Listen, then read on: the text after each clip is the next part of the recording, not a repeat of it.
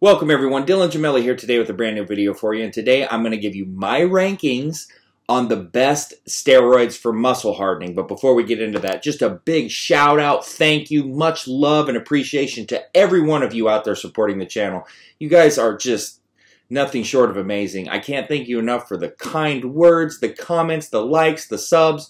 Please, if you haven't subscribed yet, please subscribe, hit that like button if you're enjoying the videos, and make sure to click that bell notification after you subscribe so you don't miss out on any of the content that I'm providing each and every day.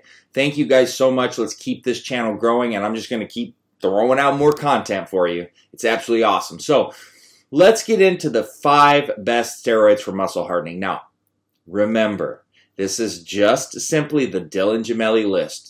Some of these, the separation is so small, it's like 1A, 1B, 1C. This is for fun. I think where most of us are going to probably agree with the list in its entirety. The ranking system is just, it's for fun, and it's just what I view and what I've seen over the years. You can disagree all you want. That's the fun of it. It's the ridiculous, harsh, rude comments that are unnecessary. And hey, if that's what makes you feel good about yourself, go ahead. Just remember, it's just a list. It's just my list. It's subject to change over the years. I just want to say that, okay? Some people get so fired up, and it's like, dude, relax. It's just a list. Just a list. Not making any crazy claims here.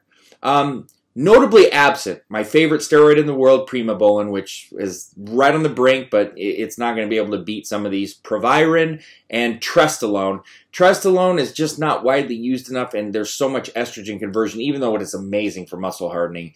We're looking for more drier and overall more commonly used type of thing. So those 3 notably left off, but I do want to give them shout out and love. And I also want to point out the SARMs S23 and S4, amazing for muscle hardening, but they're obviously not steroids, so they're not on this list because this is the steroid list. So let's jump in. Like I said, these are so closely, like you could argue, this one, this one, this one, this one. So I'm just going to give it to you straight off the jump. Number 5, Anavar.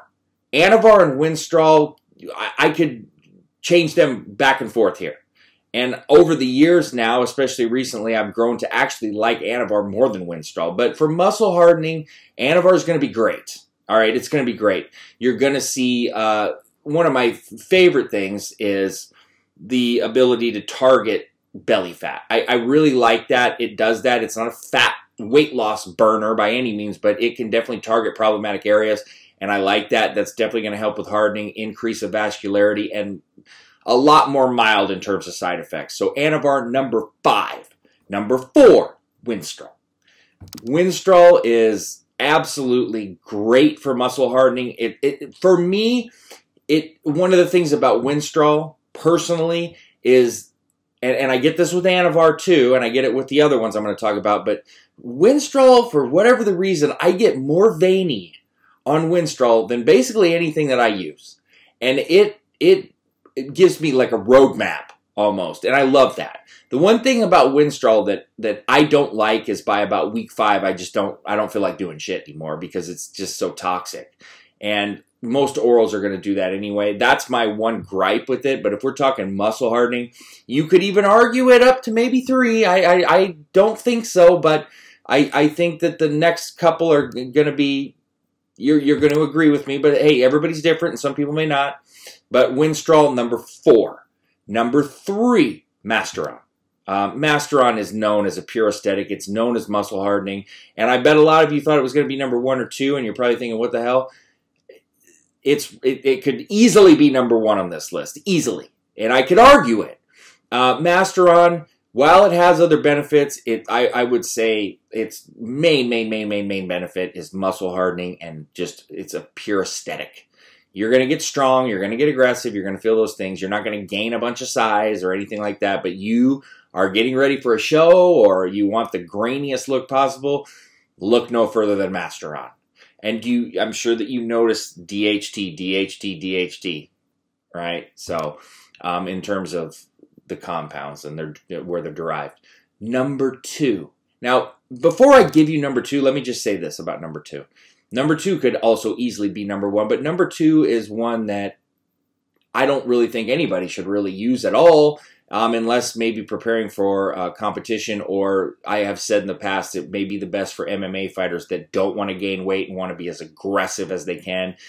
Halotestin, and easily you could argue halotestin is number one. Halotestin will get you dry as a mother. I mean, a mother. It will get you hard as nails, and it will increase strength dramatically. And the funny thing about it is, you're probably not going to gain any size on it at all, but you will get so strong, and I mean just hard as a rock. But your temperament and the aggression and the toxicity, I don't find it to be worth it at all when you could just run a Winstrol or Masteron, and you're not going to get the same results, but damn near close. But halotestin definitely, I feel, is a clear-cut number two, and definitely could have an argument at number one. But number one is going to be Trenbolone. Trenbolone, you could argue this to be the best on every list except possibly bulking. It is just the ultra all-around, does everything. And when you have the ability to nutrient partition the way that you do with Tren, and to get the hardening effects and those veins and the strength and just everything that goes along with it, it's like the ultra in one. I could see the argument of pushing Halo or Masteron above it easily. And like I said, this is a subjective list, and it's my list.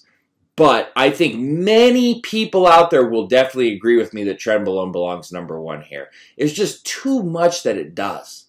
And muscle hardening is definitely one of those things. I mean, one of the main draws to it is how you can lean out but still gain so much lean muscle and strength, and it will make you hard as a rock. That I can tell you. So that's the Dylan Gemelli list. Top 5 steroids for muscle hardening. Give me your thoughts and opinions. I'm always curious and what you agree, disagree, and your personal experiences. Like I said, it's a fun list. Let's have fun with it, guys and women. And let's get some good conversation. Don't take it personal. Don't act like Masteron's your dad and I just dissed your dad, because I didn't. So, and that could go for all of them. But that being said, stay tuned for plenty more to come. Dylan Gemelli signing off.